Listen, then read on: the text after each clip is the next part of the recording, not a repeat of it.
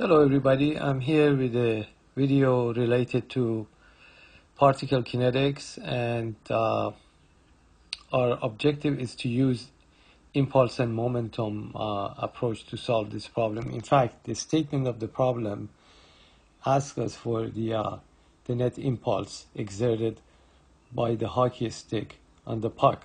So here we have a hockey puck whose mass is equal to 0.2 kilograms, which is has an initial velocity of 10 meters per second, as you could see, right? So, and it's going to hit the stick, or the stick is going to hit it. So our V1, if you put it in the vector form, is minus 10I, right? And I think it's easier to solve this problem vectorially. And after the stroke is happening by the hockey stick, the velocity V2, velocity after the impact, as you could see, is 20 in this direction, 20 meters per second in this direction, 40 degrees, which vectorially actually you could write it as 20 cosine 40I, right, plus 20 sine 40J. Okay, so this is the vector approach that we're going to use. Of course, you could break it into x and y direction if you want. Our objective, so these are all given, as you could see in the picture, right? And our objective is to find the net impulse exerted by the hockey, net impulse exerted by the hockey stick, by the stick on the puck. So this is really a trivial problem. You know, the impulse and momentum states that the change in linear momentum is equal to impulse. So mv2 minus mv1 is equal to impulse. And you guys know that impulse. So you could write this actually as m delta v if you want, even change in velocity if you factor the m. And impulse is what? Is the integral of some of the forces that are acting. And our objective is to find this guy. We want the magnitude actually of, I forgot to say, magnitude of the net impulse.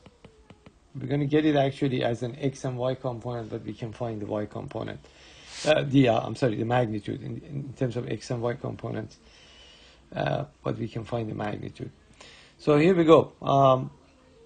So we have mass. If you factor mass out, that's 0.2 kilograms.